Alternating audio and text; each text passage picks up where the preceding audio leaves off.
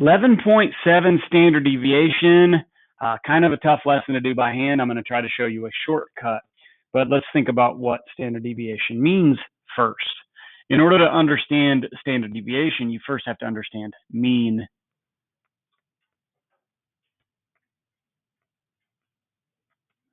So let's start by finding the mean, or the average, of these four numbers.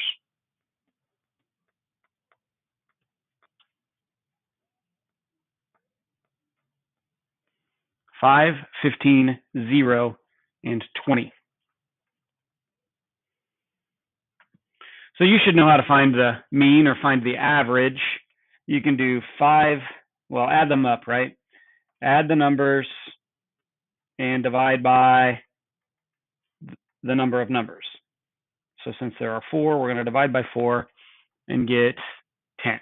That's the average. The mean is 10. So let's write 10, circle it. Now, I don't know if this is a shortcut or not, but Goldadder has a feature that you can type in the word mean and then type in a list, 5, 15, 0, 20. So there's a built-in feature right there that you can only access through your keyboard, but you can find the average of those four numbers quickly. So let's do another one.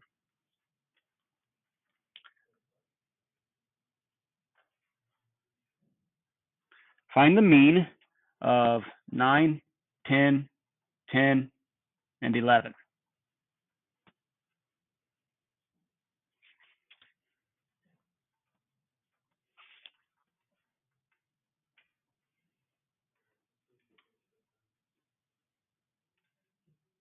It's also 10. 9 plus 10 plus 10 plus 11 divided by 4, that's 40 divided by 4, that's 10. That's an average of 10. So both of those sets of numbers have an average of 10. Okay, let's do another one.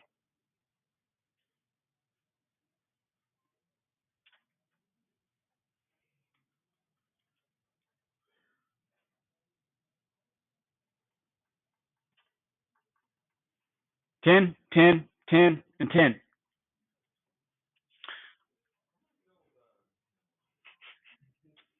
Stay with me.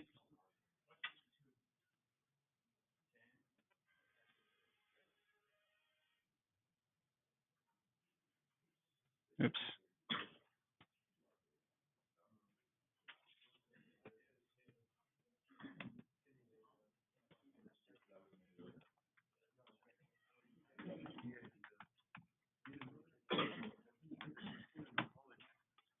Okay, obviously the average of 10, 10, 10, and 10 is 10. There you go. So add them up, you get 40. Divide by 4, you get 10. Okay, maybe you're seeing a pattern here. Let's do another one. 9.99. Guys, be quiet, please.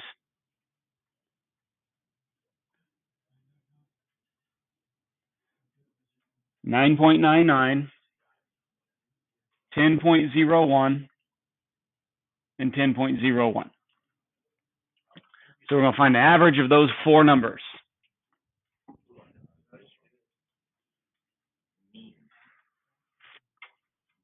To find the average, you add them up and divide by the number of numbers. So add those numbers up. 9.99, 9.99, 10.01, 10.01.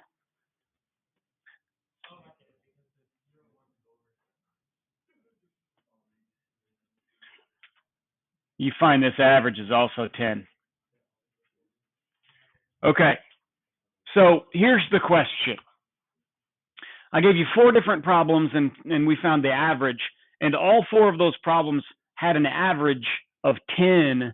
What if you had to try to describe the difference of those numbers? Because those numbers are not all the same. If you look at the numbers from problem 1 and the numbers from problem 3, those numbers are not all the same, and yet they came up with the same average, the same mean, okay? So if the means are all the same, how would you differentiate between these sets of numbers? Is there something that makes one set of numbers different than another? All the numbers are the same? All the means are the same. All the numbers are not the same.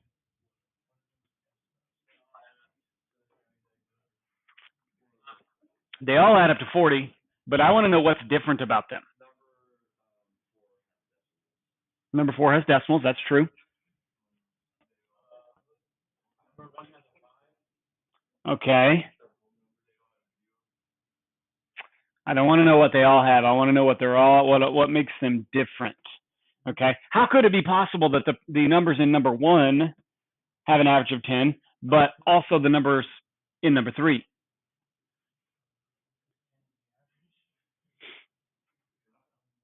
I guess what I'm getting at is how close are those numbers to the mean?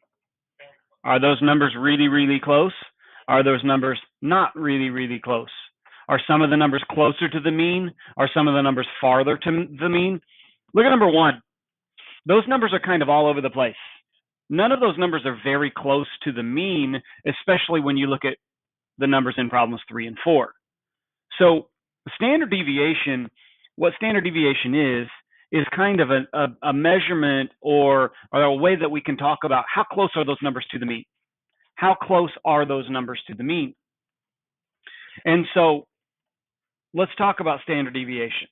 All right, and I'm going to show you the old way. I'm going to show you how to do it by hand first, and then I'm going to show you how to do it on a calculator. Okay, so let's look at problem number 1, and we're going to find the standard deviation for that. So find standard deviation. So this is problem number 5, and we'll do 5, 15, 0, and 20. All right, so get this down. I'm going to show you how to do it by hand. This is the formula, okay? This is the process for finding standard deviation. And just know right now, you're probably not going to like it, okay? But I want you to write it down. I want you to copy down everything that we do here. So the first thing you'd have to do in finding the standard deviation is to calculate the mean. So we've already done that, but I'm going to do it again, all right? Part A, I guess, is find the mean.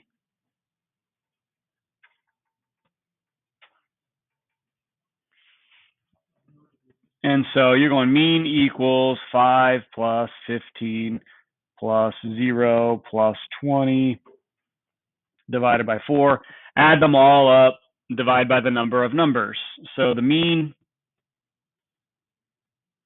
equals, right, 10. All right, we already knew that, but the mean equals 10, okay? Part B, we want to find what's called the variance, okay?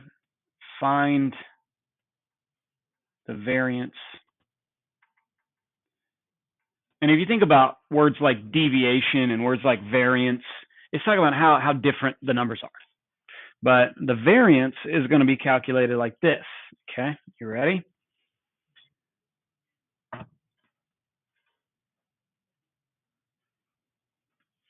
What you have to do is you have to take each of the numbers in the set. So start with 5. Oops, 5. And subtract the mean, which is 10, and square it. Okay? So 5, the number 5 that's in our list, minus 10 that was our mean, and square it. And we're going to add the next one. So the next number in our list is 15. So we've got 15 minus the mean and square it, plus 0 minus 10 squared, plus 20 minus 10 squared. All right. So what we're talking about here when we're subtracting is we're trying to find how different the number is, how far away each number is from the mean. So the first one is 5 away. The second one is also 5 away. The third one is 10 away, and the fourth one is also 10 away. We're trying to find the how far away it is from the mean. But we have to take that all that stuff, and we have to divide by the number of numbers minus 1, okay? So since there are 4 numbers, we're going to subtract 1, all right? So, okay, this formula is kind of complicated, right? All right, so check it out. I'm going to do some of the, I would probably do this step in my head, but 5 minus 10 is negative 5. And when I square that, it's going to be 25. 15 minus 10 is 5. And when I square that, it's also going to be 25. 0 minus 10 is negative 10. Square it, that's 100. And 20 minus 10 is 10, and squared is 100. 4 minus 1 is 3, so we're going to divide by 3. So do that in your head. That's 250 divided by 3.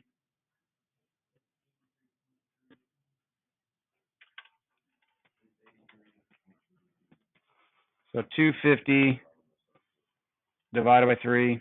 Whoops, 250 divided by 3. Like you said, 83.3 repeating. Okay, now step C, last step. We're finding the standard deviation. Okay, so standard deviation equals square root of the variance. So part B was the hard step, finding the variance. Step C isn't that bad because all we have to do is take the square root of 83.3 repeating. So square root of 83.3 repeating. So I'm going to go second square root of second answer. Let's just call that 9.13. 9.13. 9.13. Okay. Is about 9.13. So that is my standard deviation.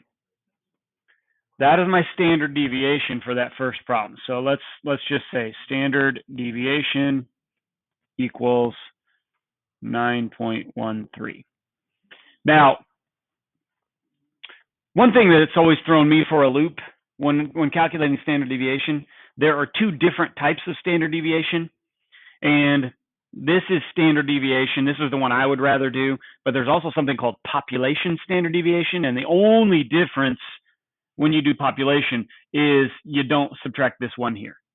Everything else is the same. Okay. So population standard deviation, you'd divide by 4 instead of 3. All right. But we're going to do just regular standard deviation. And that's what we're doing. Okay. So 9.13. 9.13.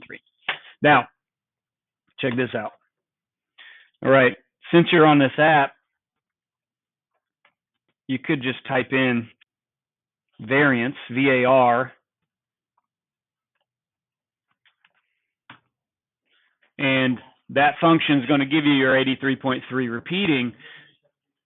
But yeah, you could just do the square root of that. But I've also got a standard deviation. So standard deviation is the function STD. Okay, yeah, I know. So find the STD. Good luck. Okay, so you want to find the standard deviation of that list of numbers, and there it is right there. Okay, that's the regular standard deviation, not the population standard deviation. So population would have to do something else. All right. So I don't think that's going to work.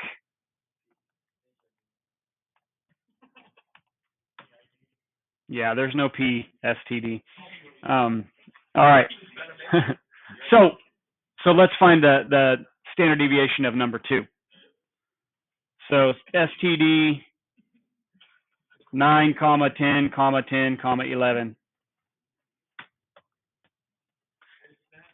So 0.82, let's say. So standard deviation, what was it? 0.82. All right. What do you think the standard deviation is of the problem number 3?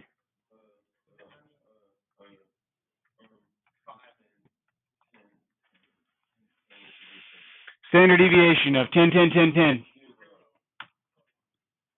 It's 0, okay? I think that's if you understand why that's going to be 0, then you have kind of an idea of what standard deviation is, all right? Why is that 0, but number 1 is 9.13, and number 2 is 0.82. Okay, how about number 4? Number 4, we're doing standard deviation of 9.99, comma, 9.99, comma, 10.01, comma, 10.01.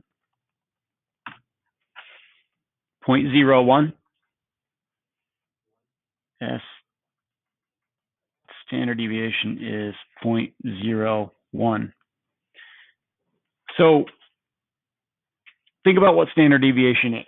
I think it's a really hard mathematical concept, but the word deviation literally means how much do the numbers differ from the mean, okay? So as you look at those numbers, 9.13 and 0.82 and 0 and 0.01, the closer the number is to 0, the closer those numbers are to the mean. So notice your standard deviation of 0.01, that 0.01 right there is supposed to be telling you that these numbers are really, really, really close to the mean. And then that number up at the top, that 9.13, that 9.13 is not very close to 0.